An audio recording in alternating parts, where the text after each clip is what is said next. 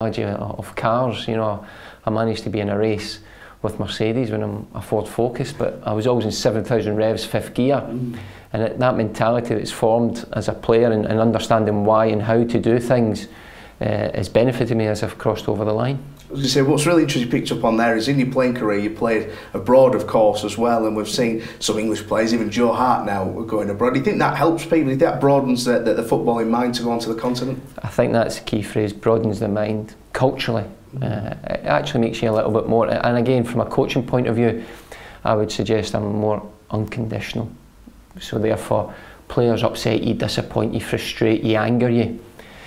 But tomorrow's a new day, and it's important that you don't ever, if you like, judge them by that, although you strive to reach your standards. And I think when I went abroad, you know, I went from that tunnel vision to helicopter, and it was a real eye-opener in every aspect and in every area of not just football, but it develops you as a person. And of course, when you left playing, you went into your first job, of course. And how did it come about, management, for you in the first place? Well, you know, again, you talk about earning your stripes and the 10,000 hours and whatever profession you do, that's what makes you an expert or a professional. I retired early at 30, devastating for someone of limited ability that, if you like, was living the dream and had a passion and enthusiasm to play and train the best he could at everything he could do. So to have it taken away at 30 was a shock. So I actually went to Spain for a break to clear my mind for 6 months. I'd planned almost a sabbatical away from it, and I stayed 6 years. And in that time, again, driven with that passion or that love for football that grows when you're a player, and you're able to grow that passion and enthusiasm for the game when you're a player, because you only look after yourself. And it's a fantastic job, although the pressure's there. It meant I started a football club in Spain and coached kids from 6 to 19, which is still running now, 10 years on. So I started at that age and built through, and when I had the opportunity to come back to England, I never had any plans. I'd settled, bought a new house, both my kids were born there in the system. But that opportunity, that pull on me to go and give it a go back in England, first of all as a youth team coach at Bristol Rovers with Paul Buckle, I had to make a decision. And I didn't know if I wanted to do it to that level, but if I didn't try, I would never know. And 7 years on, I'm still here. Oh, brilliant to hear. And of course, would have been speaking to a few managers or players that say that there's something within their career that really toughened them up, really, you know, almost it's something that they learned from, whether it's been cut maybe from a youth system. Is that something that maybe from that injury that you had and had to retire early, is that something that maybe something you've learned from? Well, I think, yeah, you know, again, I've had a number of career-threatening injuries. I think it was 14 operations throughout, and to finally be, if you like, caught up by it, it was tough. And I think mentally it makes you stronger. I think the system that many years ago that I came through forms you, you know, to steal the Navy phrase, you know, you're born wherever but you're made somewhere. And I think, you know, I was fortunate at St Mirren, where again it was a full hands-on manager who really took it upon himself to give you the best opportunity to have a career. And I think every manager you ever work for or under, you learn and you develop. Not always good, might I say, you know, but sometimes in adversity or under someone that you don't quite agree with or see eye to eye, you actually learn more.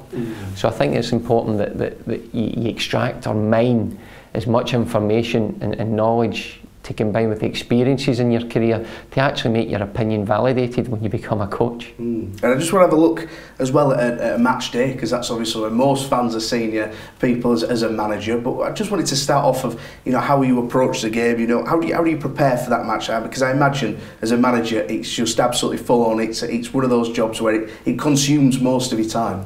Well, I'm actually role reversal to that, Danny. During the week I'm very intense. I'm a systems and process type guy, structure, organisation, but that's Monday to Friday. By Saturday I'm actually quite relaxed and calm in comparison to my normal persona, and that's because all the work's been done, and the phrase control the controllables. During the week you control what you do Come a Saturday, you don't. I'm actually the reverse of what I was as a player. You know, anyone that sees me, again, limited ability, but passion, enthusiasm, drive, you know, the old tackles from knee up, never mind knee down, but full-hearted, full-blooded in everything that I did. As a manager on the side, you try to create a persona of calmness. You know, don't let emotion affect your decisions, because you're judged on decisions that you make. And it's tough because you're in chimps fighting against you because your personality.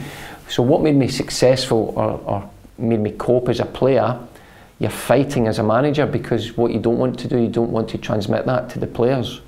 Because again, management's about the 11 that are out there and the 7 on the bench. And judging them or expecting them to be like you, it sets up for failure.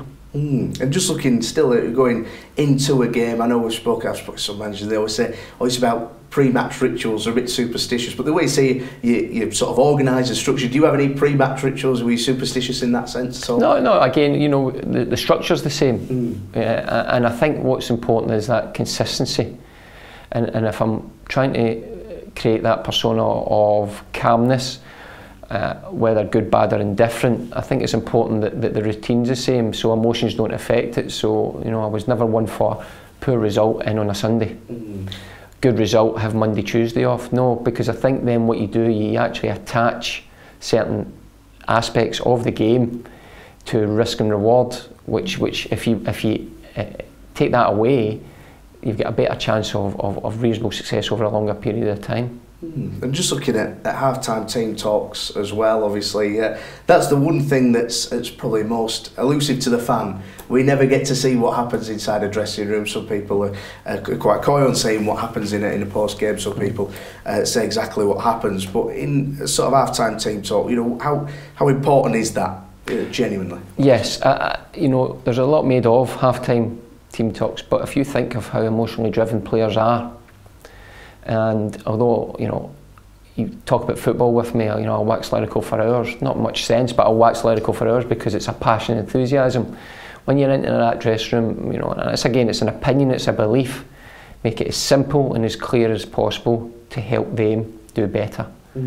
So try not to give more than 3 basic simple instructions. And again, it's very important that the message doesn't get lost in the words. Leave them for 5 minutes. Don't speak, you know, and stating the obvious or not being happy with them. Again, human nature, how they act and react, you know, and I think people talk about, has the game changed? I think society's changed. So therefore what worked and prompted and provoked me as a player tends not to work now. You know, and what you're looking at, what's the outcome, what you're looking to achieve, are you looking to maintain what you've did in the first half, you're looking for them to improve. And I think your tone and how you speak to them are vital in today's society to try and promote that positive reaction. There's no doubt about that. I'll pick up on that in a second as well. But one thing I want to look at is being down at the dugout. Some managers we know it. They're well known for being sent up to the stands. Do you have any send up to the stands? Was that different as well from when you were a player, sort of your touchline manner? Yeah, very much so. You know, everything about my whole attitude is different. I don't get involved with the officials at all. Again, it's a conscious decision. Again, I think they're only human. And people may say you influence them for the next decision, but I have a little bit more, if you like, naivety it would be seen with officials that they'll do the best they can. And we can disagree, but until you see it again, you don't know yourself. Whereas as a player, you know, I was very much in the face and aggressive, and I think over 100 bookings and 10 sendings off tells you what I was as a player, where it's a contrast as a manager, again, not to impose what I was, although making demands of players. So I think on the touchline, again, it's over the period to influence the players and generate that belief that what we do all week is the correct thing for them to be able to perform on a Saturday. And just one on a match day as well is talking to the press, because it almost seems quite strange that we live in a world where you can come off the back of a loss, you immediately hit the press, and that's something I've seen quite often. It's the emotions are still running high that close to after a game. How is it dealing with the press straight after a win or a loss? Tough. You know, it's something that when you go from coaching to managing, it's a demand on your time and energy. You have your press conference before the game. If you're playing Saturday, Tuesday, you're speaking to them 3 times a week. You know, some people don't speak to their wives 3 times a week, and you find yourself speaking to people who are prompting and provoking. That's the job. I think the key factor is understand it's not personal. It's tough at times, especially when things aren't going well. You know, the game for me consumes us or absorbs us, depending if you're doing well or not. And the press is a necessary evil to a degree, but it's important. And I think if you accept and appreciate that they're doing their job, and you know, more often than not, the difficult questions are ones you ask yourself. So therefore, be as honest as you can be and as fair as you can be, because it's not always possible as a manager. And obviously there's times where I've seen it with a few managers where it's almost like they're swimming against the tide, they're having to face the press think they've gone, the fans think they've gone, but a manager is still there. Is that something you've experienced? Is that something that's difficult to handle? Oh, it's tough because, again, you know, one thing is normally when you lose a game, you're no more disappointed than anyone else. You're the leader of the group that have just lost the game, so therefore you're responsible. So when you're being quizzed and questioned in that scenario, it is tough to control emotions, but I think it's vital.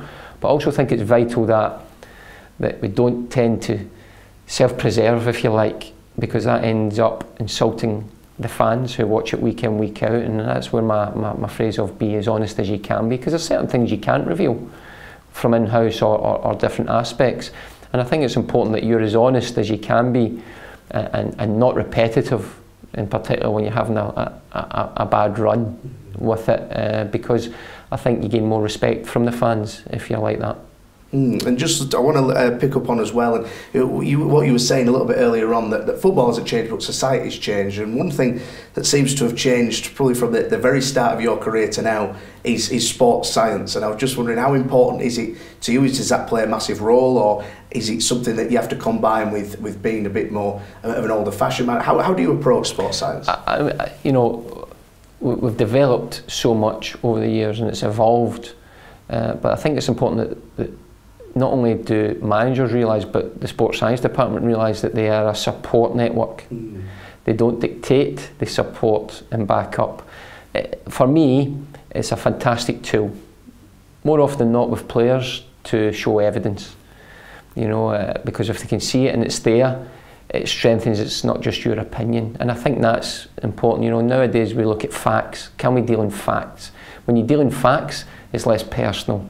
Therefore, they don't take it to heart, and they cannot think it's a vendetta or a problem that you have with them.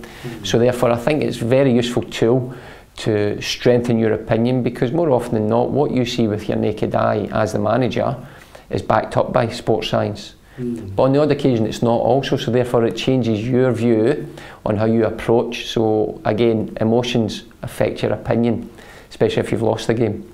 So it helps you be more analytical without, if you use it as a tool rather than dictating or determining what you do as a manager. And one thing that some people would say hasn't helped the game is agents. We hear a lot about them now, even though they are quite elusive still. A lot of the public don't realise some of the myths that are still held about fax machines and all the rest of it. But how hard is it actually dealing with agents? No, I think, you know, they're part of the game. And although there's a small minority that get the majority a bad reputation, you know, most of them, when you have a conversation, they want the best for their client, and you know, at the end of the day, that's what their job is. But most of them are reasonable. I've found my dealings with agents not an issue. In particular with younger players, I think you'll find that they understand the importance of them game time and developing before taking them elsewhere. And I think if you can build that relationship with, whether it be the parents that look after the kids or who influence and affect them, or the agent, I think then you manage situations before they happen. I was going to say, how important is it to actually be involved with the family, especially when you're trying to make a transfer with a younger player? I think whether you're bringing an experienced player or a younger player in, I think your background on what they are is vital. I think, you know, recruitment in terms of your criteria, your strategy. I think it's a key factor, because you talk about managing players and personalities and what are they. You know, their background gives a lot to what they are and how they're going to act or react in your environment, and I think that's where your due diligence is vital, key factor. And sometimes you've got to look beyond what they just do on the pitch, you know, the dynamics of the dressing room, because when you've got 25 players in that dressing room, it's very important that it's like a jigsaw, and that they fit in, and that the minority don't derail, in particular, you know, in the face of adversity. When things are going well, all dressing rooms are great. It's when the tough times, when the fans aren't happy or disgruntled, when you're not getting results, you know, and that's where your due diligence on what type of character person they are bringing into the building, and you know, there's a big thing about leaders. Not enough leaders in the game, and again, society's changed, and it's developing them, and people asking, how do you develop leaders? Well, you've got to do your homework on what the foundation is that's coming in. You know, what's the ingredients of the person? Do they have the capacity to take on information and develop into a leader? And I think that's important when you're recruiting. And it's just like you said there, the vast majority of the time a dressing room's a very happy place to be, but we all know that there can be situations where they're on a training ground after a bad loss. How do you deal with a situation that's escalated just sometimes between players or a single player? In terms of, for example, there's a bit of a bust up in a training ground, even an argument or something like that. The players are obviously unhappy about a run. How do you deal with a sort of an escalated situation? I think, you know, sometimes it spills over at times, yeah, because emotions are high, because ultimately players, fans, people that work at the club and the coaching staff all want the same thing. They want to be successful. And everybody has their own agenda or their own aims or goals. And it's important that we understand that we're working together for it. I think perception of fairness within the environment definitely defuses any situation or issues. And I think that's important, and there's consistency how you deal with things that crop up. And I think it's across the board. And I use the word perception because it's a very important key factor. You know, there's always consequences for actions, good or bad. And if the group feel that there are consequences, but then you as a manager, depending on situation, scenario, and who the player is, deliver that in certain ways or subtly change it, then the group still feel or have a perception that it's fair. But then you're managing individuals within a group environment, which is a big key factor. Nowadays, it always has been a results-driven business, but it sees even that anymore. I mean, you look at the Championship, League One, the amount of manager turnover seems absolutely ridiculous. Do you think that managers get anywhere near enough time to really build a squad and have enough time to put their own identity onto things and really progress with a squad with that kind of stability now? I think 70 managers leaving their posts last season tells you that nowadays it's very short-termism. But again, I think that reflects society. We live in a microwave society, you know, from children all the way up, whether they want instant whatever. And I think we definitely have to buck that trend. I think over Europe and throughout world football, any manager that's had a period of time, you know, and stats can be interpreted whichever way you like, but you have a greater level of success or chance of success. You know, from a novice manager looking to progress, you know, I'd love time, and it's to as you say, establish what you are, have the team reflect what you are and what the club is, but more importantly, when you go into a club, define the rules. You know, what's the goals? You know, what do they want to achieve? And I think if you do that at a club and you agree the goal, along with what you've got in terms of resources, and people automatically assume that's budget. And maybe being Scottish and being rather tight with money is you know, I don't agree with that, because whatever you've got, if you spend it well, because you've got system and process, in particular in your recruitment, or you bring in the right characters because your due diligence has been correct, then you've got a chance of being successful. And also the biggest resource you have at a club is people, including fans. So it's important that you unite them, engage them, bring them together, and maximise what you have, because that'll give you a degree of success, but that takes time. And the society at the moment, and football at the moment, is suggesting that we don't have that. So it is tough, because do you want to assemble a team or build a club? And I think clubs have to decide, what do you want, how do you want to do it? And it's a key question. And when you ask it, everybody wants to build a club, not assemble a team. But it's like the old adage of who wants change? Everyone wants change. You ask them who wants to change, no one does. So it's getting that balance, and that's where I think we find ourselves at the moment. And it's interesting you say that as well, because there's a lot of managers that can do particularly well in the first, maybe second job, and still not be given another third chance somewhere else. And how hard is it to try and break back in to management after a certain period of time? Does it get harder the longer you've been out the game, do you think? Yeah, I think it's a cutthroat, ruthless industry with 92 professional clubs. So 92 professional clubs, with the amount of players that retire each year, become coaches, etc. So although the jobs aren't increasing, or the possibilities, the amount of people going for them are. And again, we have trends, we have things that are more popular than not, in terms of whether it's established managers, whether it's coaching type managers, whether it's young up and coming managers, and I think the flux from one to the other also affects your opportunity. But from my point of view, I think a key factor is to influence a decision maker at any club. You must get information about what you are through varied sources, and the easiest way to do that is continually be consistent in what you are and what you do. And I think that's a key factor. And demonstrate. So when you have the opportunity to speak, to not just say what you do, demonstrate it.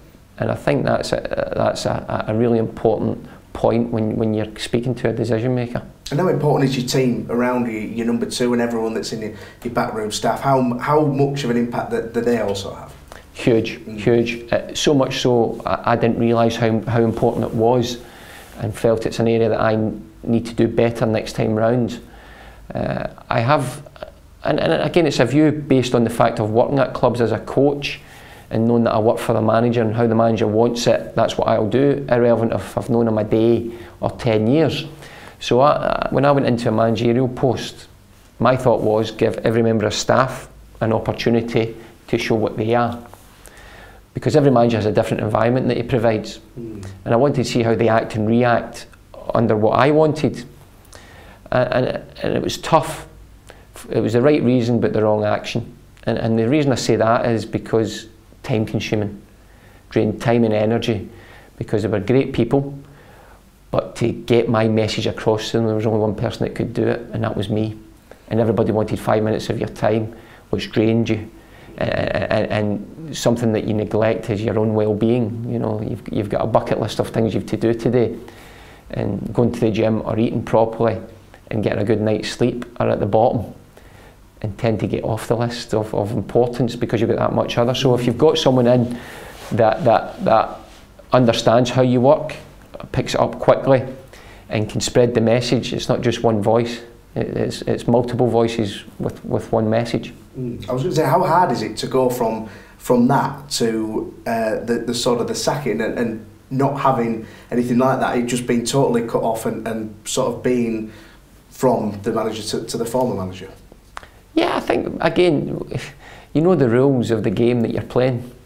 It doesn't make it any easier at the time, but again, can you be analytical? Can you step out of it? Can you take emotion away from when you're doing? Because what could you, should you have, or would you have did better? And I think the sooner that you can and not have a blame culture, the better you become. And I think that continued personal development is a key area. You look at people who become football managers, it's footballers, two different skill sets. Totally. And it's where, education and development of the skill of managing in any industry. And I think they've addressed that, or looking to, with the League Managers Association, who are really pushing the education programme on dealing with stress, resilience, managing up, all these aspects that as a player you have no idea of. The longer you're in coaching, the more of an idea you have, because you're exposed to it, but not to the level that a manager is. And I think that's a key area that needs to be addressed. So Jamie, just finally, what's next for you? Again, your enthusiasm and passion for the game is born when you're through your playing for many years. When something against you goes, or you're not in the game, it's never dented. You know, it grows. So I'm looking for the next opportunity, and you know, and what is the next opportunity? You know, whether it be managing, coaching, having did from under 6 right through to first team now, I'm pretty flexible and adaptable, and I'm still of that old-fashioned mentality that, you know, at a football club, the football side, the football manager runs it, and whatever he wants, it's a key factor that you must deliver that and be part of that and support that. So any opportunity that comes up that is a genuine opportunity to be successful,